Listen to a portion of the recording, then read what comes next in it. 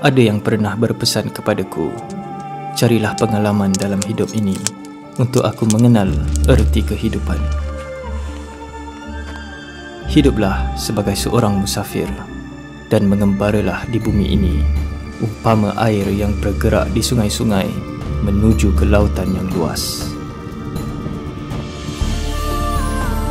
Aku hidup di jalanan, mengembara bersendirian ke tempat yang asing untuk mencari diriku sendiri, untuk mencari pengalaman baru, untuk mengenal pencipta sekalian alam, melihat keajaiban dan keindahan ciptaannya. Aku mengembara di bumi Asia untuk melihat sendiri warna-warna kehidupan dan keindahan alam di sepanjang perjalananku.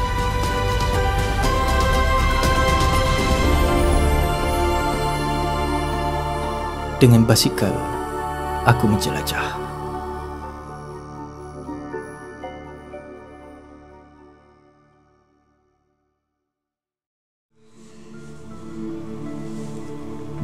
Dalam menjalani kehidupanku sebagai seorang nomad, aku terasa masa berlalu begitu pantas. Dan tanpa aku sedari, telah 6 minggu aku mengembara di bumi Mongolia ini. Banyak yang telah aku pelajari daripada melihat cara hidup golongan nomad di Mongolia ini. Aku kini berada dalam detik-detik terakhir yang mencabar dalam pengembaraanku di bumi Mongolia ini sebelum merentas masuk ke negara China. Aku terpaksa merentas 600 km mengharungi gurun Gobi, antara tempat yang paling sunyi di dunia.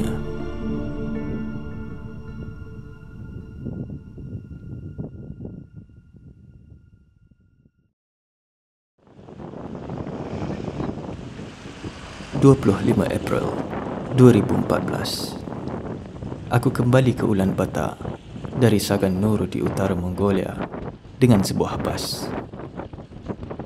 Perjalanannya amatlah sukar kerana tiada jalan tar hampir di sepanjang perjalanan ini, dan bas ini terpaksa meredah beberapa buah sungai di sepanjang perjalanan yang mengambil masa hampir 20 jam ini.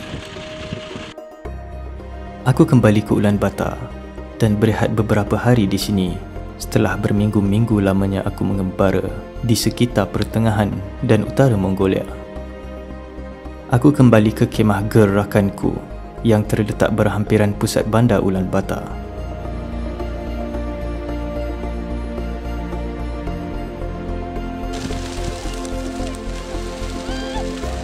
Dan aku berjumpa kembali dengan rakan-rakanku di sini dan menghabiskan masa bersama-sama mereka untuk melawat tempat-tempat menarik di sekitar bandaraya Ulaanbaatar ini.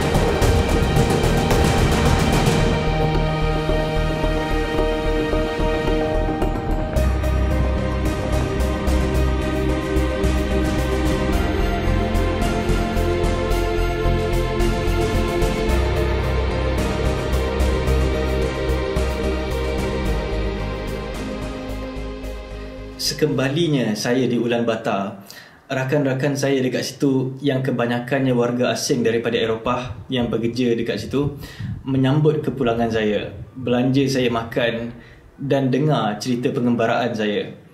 Masa saya dekat countryside, dioranglah yang selalu call ataupun SMS saya untuk tahu update, tanya saya dekat mana, macam mana keadaan saya dan sebagainya. Bila saya mengembara berjauhan daripada keluarga di tanah air, orang-orang macam inilah yang paling rapat dengan saya. kerana kami ni faham antara satu sama lain, boleh bercakap dalam bahasa Inggeris, dan diorang ni semua pun dah lama tinggalkan negara diorang, bekerja dekat Mongolia. So, kebanyakannya sebagai guru bahasa Inggeris dan sukakan adventure. Jadi kita orang ni banyak persamaan, dan bila kita orang berjumpa, macam-macam benda-benda yang menarik yang kita orang dapat borak. Aku berehat sementara dari mengayuh basikalku dan mengembara ke Taman Negara Terelj yang terletak tidak jauh dari Ulaanbaatar bersama 4 orang rakan-rakanku. Kami bermalam bersama sebuah keluarga Kazak yang mengembala kambing berhampiran dengan taman negara tersebut dan menghabiskan masa untuk melihat cara hidup mereka di sini. Berlainan dengan kumpulan nomad Satan yang hidup di dalam hutan di utara Mongolia, keluarga Kazak ini banyak bergantung kepada peralatan moden. Walaupun hidup di kawasan luar bandar, anak-anak mereka semuanya telah berpindah ke Ulaanbaatar untuk bekerja di sana. Bagi mereka, hidup di Ulaanbaatar lebih mudah berbanding dengan hidup sebagai pengembala kambing di kawasan luar bandar ini.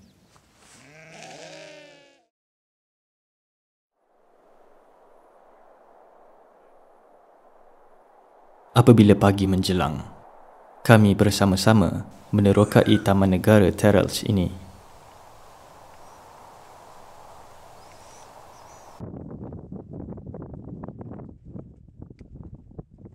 Kami berjalan kaki bersama-sama menerokai kawasan ini yang mempunyai batu-batu yang berbentuk unik yang juga menjadi tarikan pelancong asing di sini.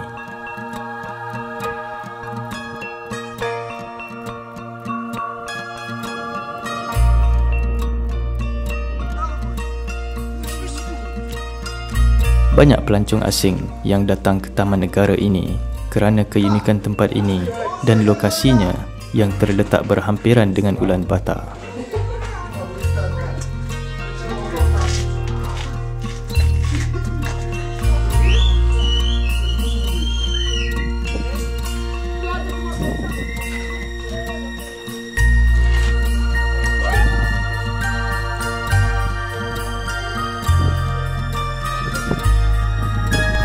Kami meluangkan masa selama 3 hari menerokai kawasan ini.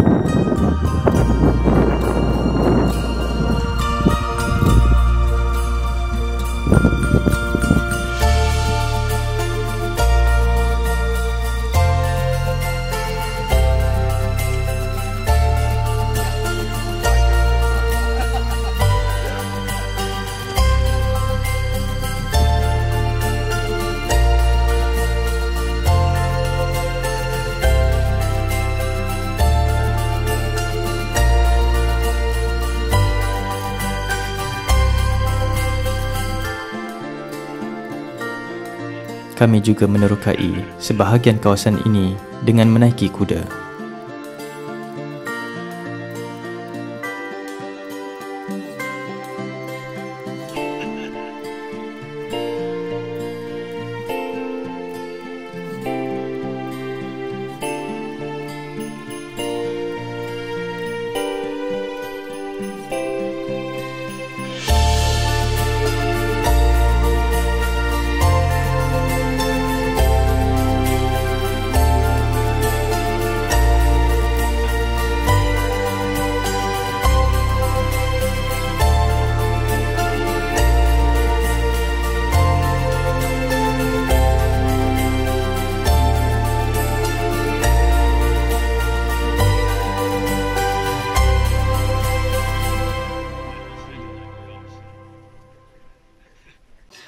Setelah sekian lama saya selalu mengembara, melihat dan menerokai sesuatu tempat tu dengan basikal, bila sekali-sekala saya tukar cara saya travel, naik public transport dengan kawan-kawan, rasa menarik pula pengalaman tu.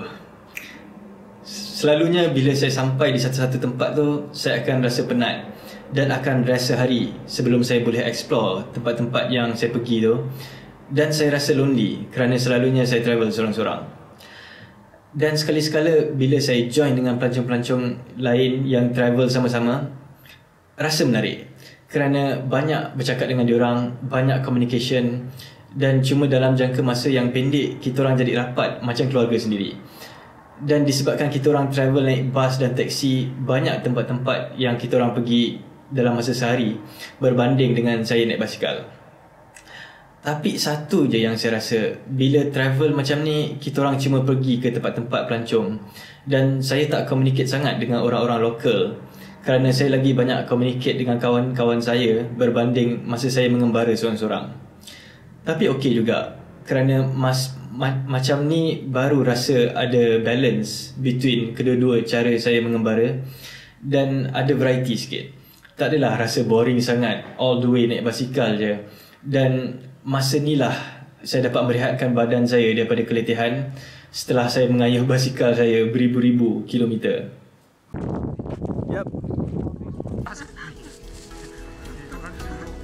Selain mengembara dengan 4 orang rakan-rakanku dari Eropah itu, aku juga menghabiskan masa untuk mengembara di kawasan pergunungan di utara Ulaanbaatar bersama dengan kumpulan pendaki tempatan dari Mongolia ini.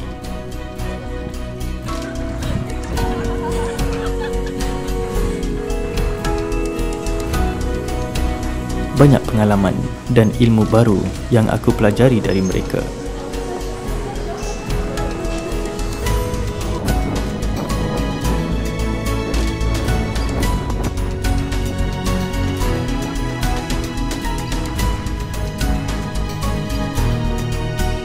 Dan aku juga dapat mengambil kesempatan ini untuk membuat ramai kawan baru yang kebanyakannya berasal dari Mongolia, Jepun dan Korea.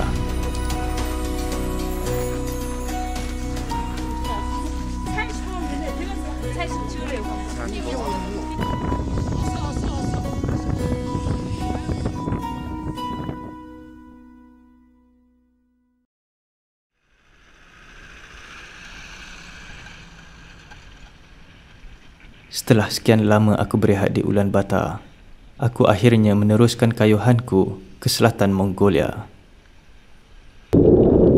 merentasi gurun Gobi yang amat luas dan sunyi sepi. Aku mengayuh beberapa ratus kilometer bersendirian, dikelilingi padang pasir yang teramat luas. Di sini, aku melihat orang-orang tempatan Mongol menunggu dan menyambut matahari terbit di waktu pagi. Kerana mereka percaya cahaya matahari di waktu pagi memberi tenaga pada kedua-dua fizikal dan spiritual mereka.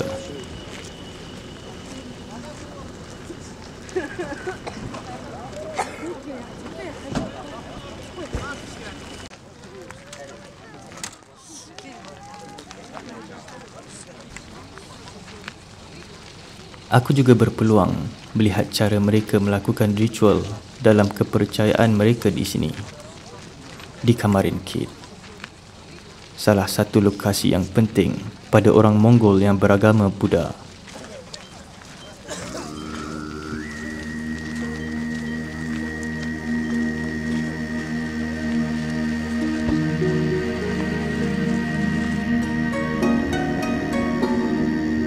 Lokasi ini terletak di pertengahan gurun Gobi yang amat sunyi sepi.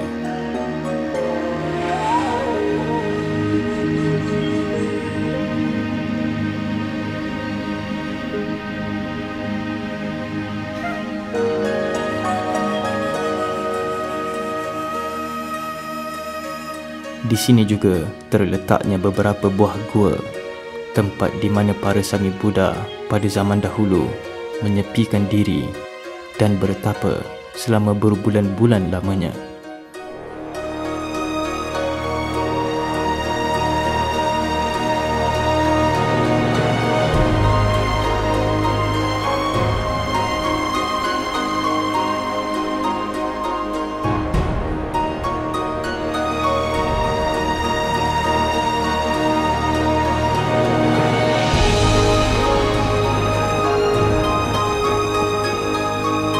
Di sini juga terletaknya beberapa kuil Buddha yang penting di Mongolia.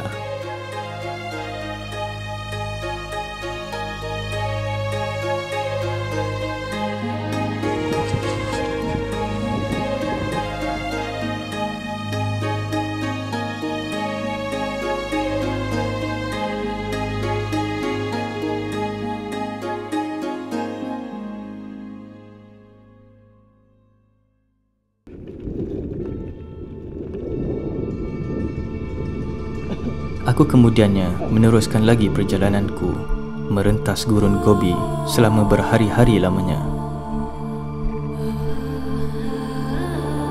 Perjalananku ini amat sunyi sekali.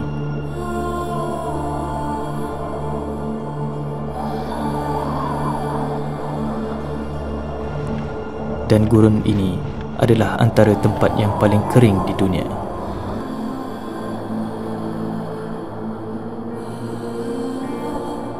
Kadang-kadang aku dilanda ribut pasir yang begitu kuat hingga menyukarkan perjalananku di sini.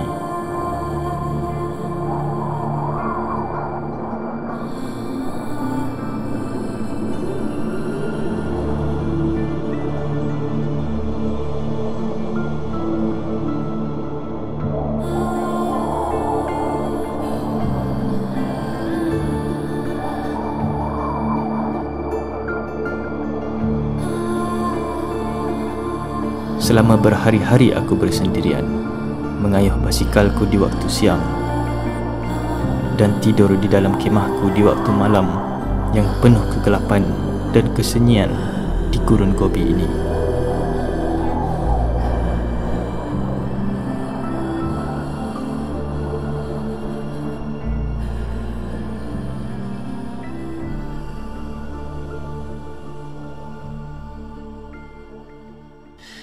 Saya rentas gurun Gobi tu dalam masa 6 hari, 600 km. So lebih kurang dalam 100 km sehari. Walaupun jalannya flat, tak banyak bukit-bukit yang saya kena daki, tapi angin selalunya kuat datang daripada depan, dan itu adalah salah satu challenge masa saya cross gurun tu untuk ke China. Dan satu lagi, keadaan di gurun Gobi agak lengang. Jarak antara bandar ataupun kampung adalah 200 km. Dan antara kedua-dua bandar tu memang tak ada apa. Jadi every time bila saya sampai di bandar ataupun di kampung, saya akan top up semua bekalan makanan dan air, terutamanya air. Saya bawa banyak air kerana badan saya akan cepat dehydrated dekat gurun tu, dan saya memang akan bawa lebih air untuk emergency. Ini adalah kerana saya memang ada pengalaman yang pahit masa saya cross gurun tak kelemakan di China 4 tahun yang lepas, di mana saya kehabisan air dan makanan di tengah-tengah gurun tu, dan memang tak ada apa dekat situ. Jadi saya memang tak nak perkara ni berulang lagi.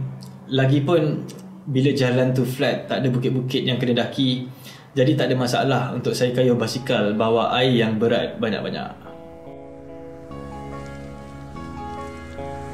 Waktu pagi adalah waktu yang paling tenang bagiku semasa aku merentas gurun Gobi ini.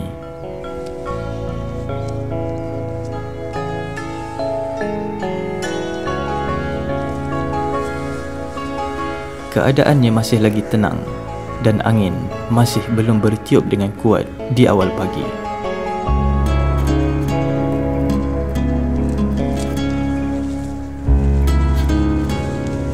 Aku biasanya memulakan hariku dengan memakan sarapan pagi yang biasanya makanan seperti bijirin, susu dan buah-buahan yang mengenyangkan dan memberi tenaga untuk aku mengayuh sepanjang hari.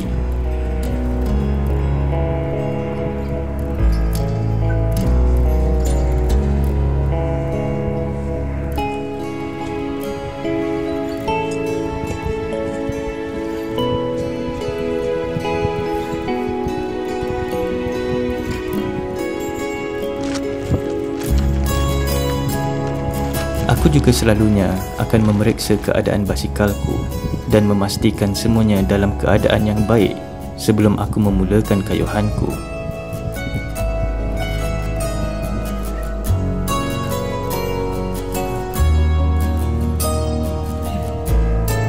Aku selalunya mengambil masaku sendiri, bergerak dengan perlahan untuk menghargai setiap masa dan setiap detik di awal pagi yang tenang dan sunyi ini.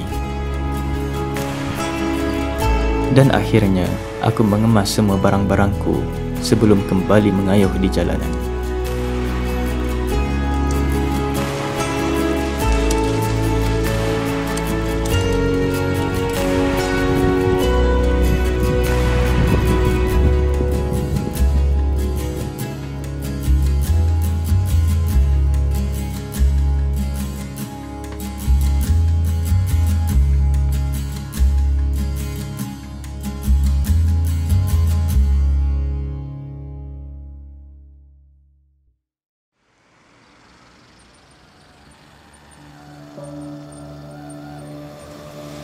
Setelah 6 hari aku mengayuh merentas gurun Gobi, aku tiba di bandar terakhirku di Mongolia, Zamin Ud, yang terletak di sempadan Mongolia, China.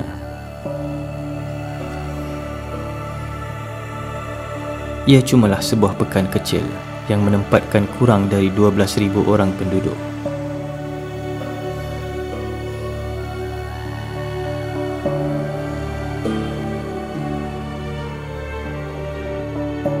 Aku berehat selama sehari di sini, di sebuah hotel murah, dan bersiap sedia untuk merentas sempadan Cina, seperti menukar mata wang daripada Mongolian Tughrik ke Chinese Yuan.